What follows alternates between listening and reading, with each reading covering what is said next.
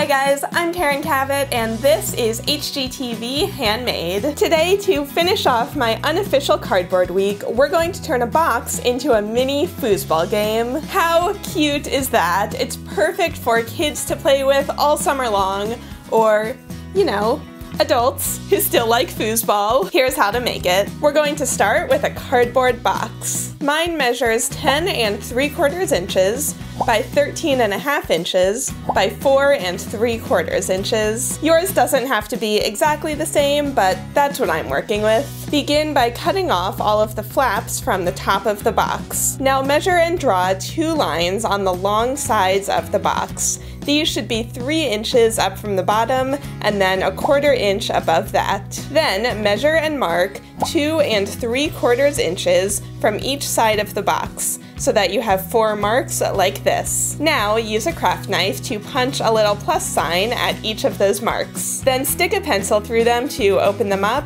and trim some of the extra cardboard. Don't worry if this looks a little messy right now, we'll be covering it up later. Once you have 4 holes punched on each side, you can stick your dowels through them just to make sure that they sit nicely and you have enough space to kind of turn and move them.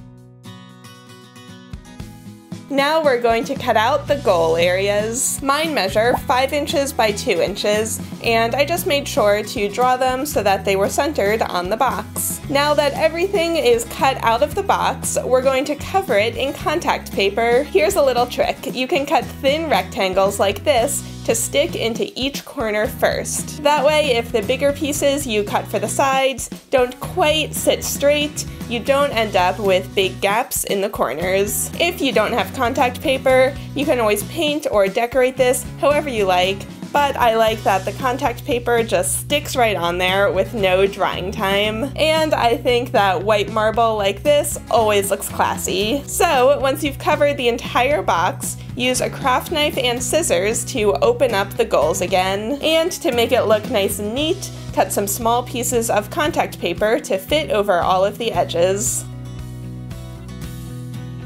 Now to open up the holes on the sides, use your craft knife to cut through the contact paper, and then use your pencil again to push through those holes. Trim the extra material, and then to clean them up, cut tiny strips of contact paper and stick them through the holes to make almost a star pattern. This will ensure that your dowels can move and slide through them easily.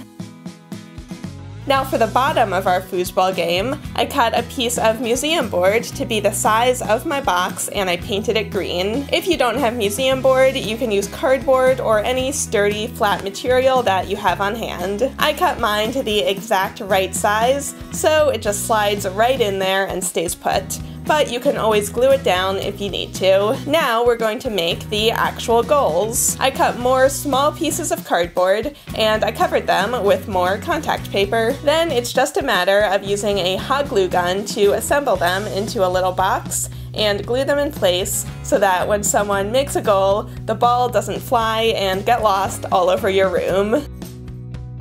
So we're almost done. We're just gonna make our little soccer players out of clothespins. You'll need 10 clothespins, and I decided to paint them different colors so it would be easy to tell who is on which team. Now it's finally time to assemble the foosball game. Cut 4 dowels down to about double the width of your box. Mine measured 20 inches. Now for 2 of them, mark the halfway point and then 3 inches out from either side. And for the other 2, mark 2 inches out from either side of the halfway point. This is where your clothespins will go, so put the dowels into the box and clip on your clothespins where you made those marks. To stop the dowels from getting pulled out from the game, wrap the ends of them with masking tape so that they're larger than the holes you cut. And then on the other side, you can wrap layers and layers of masking tape until you have a nice handhold so that the dowels are a little easier to grip. Repeat that on both sides, and I used 2 colors of tape for the 2 teams. Now for one final step, take each clothespin off of the dowel and use super glue to glue it into place. This will ensure that they don't spin or move around when you're actually playing the game. And that's it. Once the glue is dry, you've got a tabletop foosball game that you made out of a cardboard box. Use a ping pong ball as the soccer ball, and it's actually super fun. And we recycled a cardboard box that otherwise just would have been thrown out into a super fun game. How awesome does that look? It is perfect for summer, and it's surprisingly easy to make. So let me know in a comment right down below what you are up to this summer. Are you doing any craft projects? Are you going to camp? Are you just hanging out? Let me know right down below. Be sure to like this video if you liked it, and subscribe if you want even more DIY videos every single week. I'll see you guys next time.